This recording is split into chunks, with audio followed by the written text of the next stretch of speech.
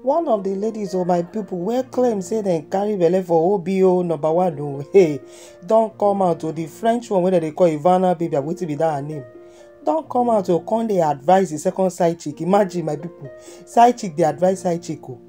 She don come out to come dey talk say wetin Anita Brown, the other side chick, dey talk for social media, say e no good about Chioma. Say wetin concern her with Chioma wey be say no do her anything. Say if she wan drag Davido, make she drag Davido. No, na just say wetin this lady talk. It's one thing to drag out a man who got you pregnant and had a bad behavior with you. I understand that. I really understand it. Like, I'm on the same level. But it's really mean to talk about a woman who doesn't do a shit to you. She doesn't even know you. Like, she don't care about you, you see? And to talk about her like that and to talk about their relationship that you don't even know about, man, you don't need that. It's just bad publicity, and it's so mean. Like, you don't even know what she's gone through, what she's handling now.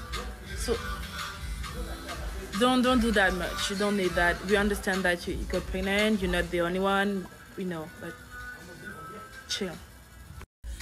I look at your stories and the word that you're using, it's so mean. Like, it's useless. You don't need that. It's so mean, girl. Like, you will regret it.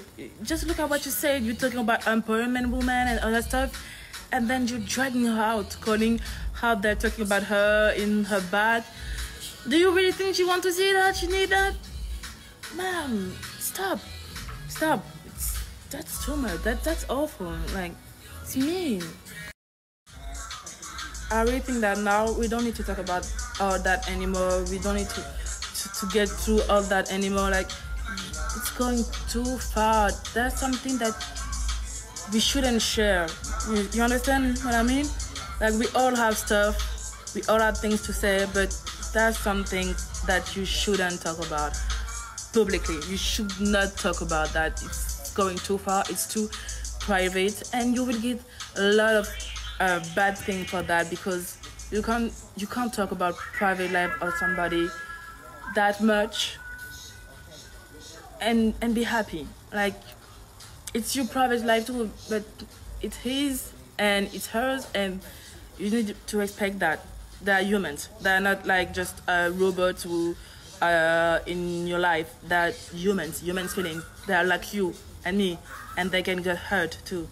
So please, just think about that.